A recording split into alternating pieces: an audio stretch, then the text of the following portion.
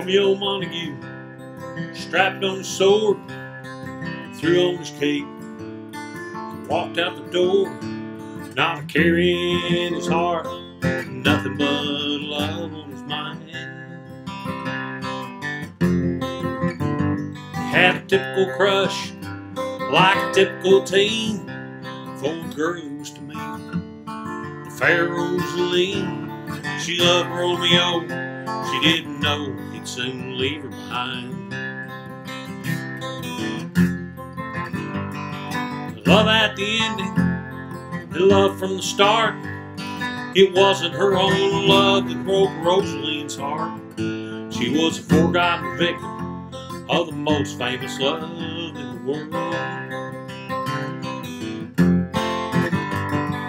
Left for another at the age of 15. Whatever became of our sad Rosaline could have been, would have been, should have been Romeo's girl. Juliet Capulet, the belle of the ball, destined for real love, headed for a fall. For Romeo, the most beautiful boy that she'd ever seen.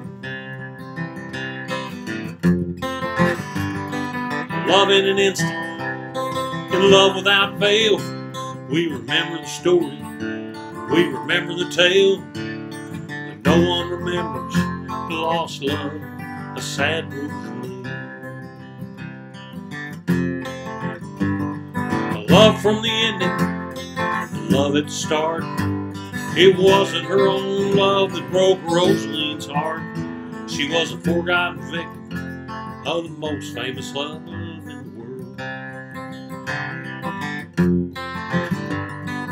Left for another at the age of 15. Whatever became of our sad Rosaline could have been, would have been, should have been Romeo's girl. Romeo left the party, left Rosaline crying. He was thinking about Juliet, wasn't thinking about dying.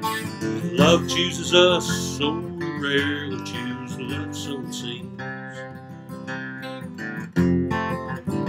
And so he married Juliet, his perfect young wife.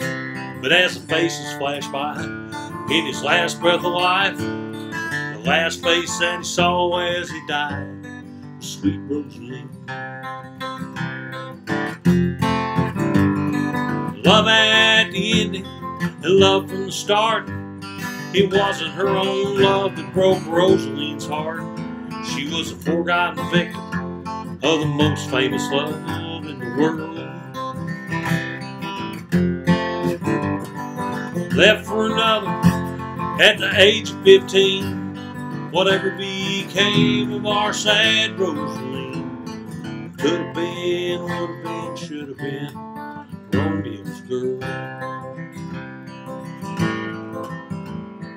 Could have been, would have been, should have been Romeo's girl.